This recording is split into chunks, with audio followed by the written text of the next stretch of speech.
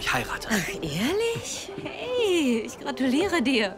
Wer ist denn die Glückliche? Das weiß ich noch nicht. Was soll das bedeuten? Ich halte es mit der Tradition, es wird eine arrangierte Ehe. Naja, eine Art Ehehilfe, so heißt das heute.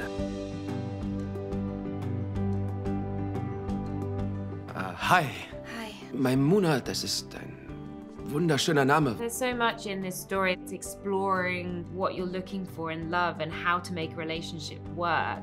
Ich bin noch auf der Suche. Der Richtige ist noch nicht aufgetaucht. Ah, der Richtige. When I read Jemima's script, I knew there was something in that I could actually get deeper into. In my time living in Pakistan, I saw a lot of very successful arranged marriages. Even though those marriages didn't start with love, they often ended with love. I loved the script. Falling in like and walking into love. That is a precious line. Jemima wrote from the heart. She's a very intelligent person, wants to tell this great love story. I was interested in the idea of different approaches to finding the right life partner. There's no one way for anything. You get to see my brother. His is a love marriage. The parents had an arranged marriage. Kath's not got a partner. She's very happy to be on her own. And Zoe, this completely chaotic character. She's been so successful in her work, but it's meant her love life has fallen to the wayside, and then feeling like she's getting blamed for that, or she's too late to suddenly have children, or she's missed the boat.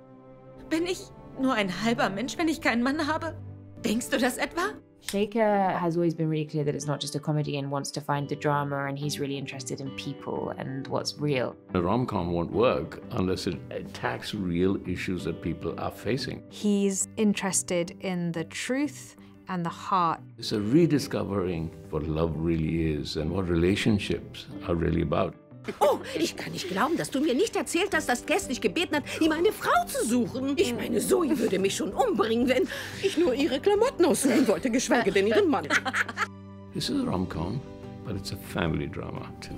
It's hopefully a really heartwarming portrait of what the West can learn from the East and the East can learn from the West. And I really believe that both have something to learn from the other.